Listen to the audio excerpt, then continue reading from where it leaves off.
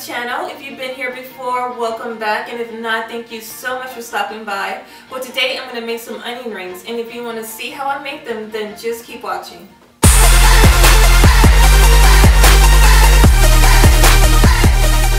So the onions you want to use is either a Vidalia or a yellow onion. They're more on the sweeter side, but they make much better onion rings. So today I'm slicing up 2 large Vidalia onions, and you can make them either as thick or thin as you like. I tend to like my onion rings on the thicker side. So then you just want to take all your sliced onions and just add them to the bowl. Now you want to take 2 cups of buttermilk and just add them to your bowl of onions. And now you want to take 1 scrambled egg and add that to your bowl as well. And now you just want to take your tongs and just make sure that the onions is coated really well in the buttermilk.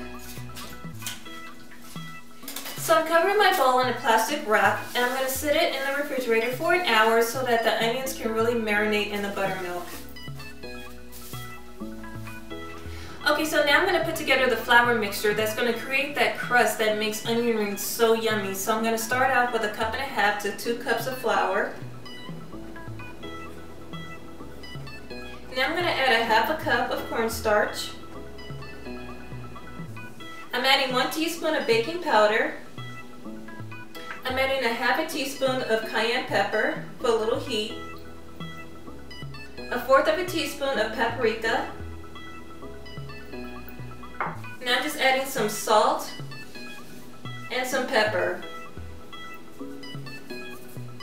And now you just want to take your whisk and just mix and make sure everything is well combined.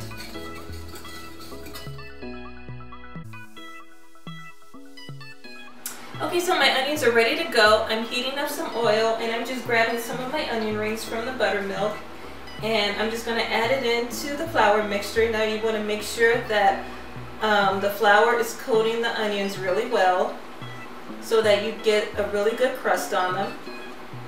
And then you just want to shake out some of the excess flour and just put them in your hot oil.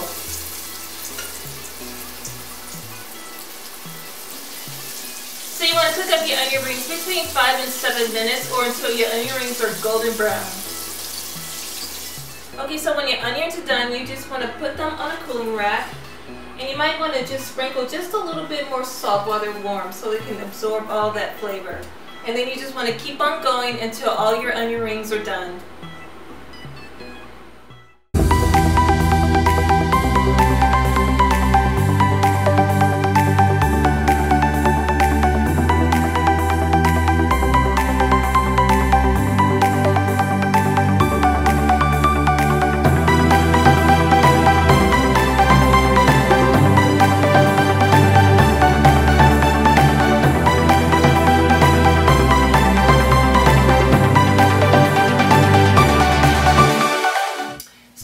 My last batch of onion rings, and they look and smell great. So I'm going to clean up really quick, and I'm going to give them a try while they're nice and hot.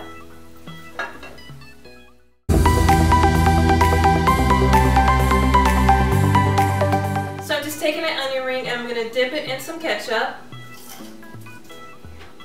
It's so nice and crunchy. You can taste a little bit of heat from the cayenne pepper, and the sweetness from the onion makes this the perfect snack. So you guys, that's it. So simple and easy. You will not believe it. So if you make it, comment down below and let me know what you think. And also, if you have any suggestions of what you may want me to make, add that to the comment section as well. And if you like this video, hit me with a thumbs up. And while you're at it, don't forget to subscribe. I would really appreciate it. Until then, I will see you next time in my next video. Take care. Bye-bye.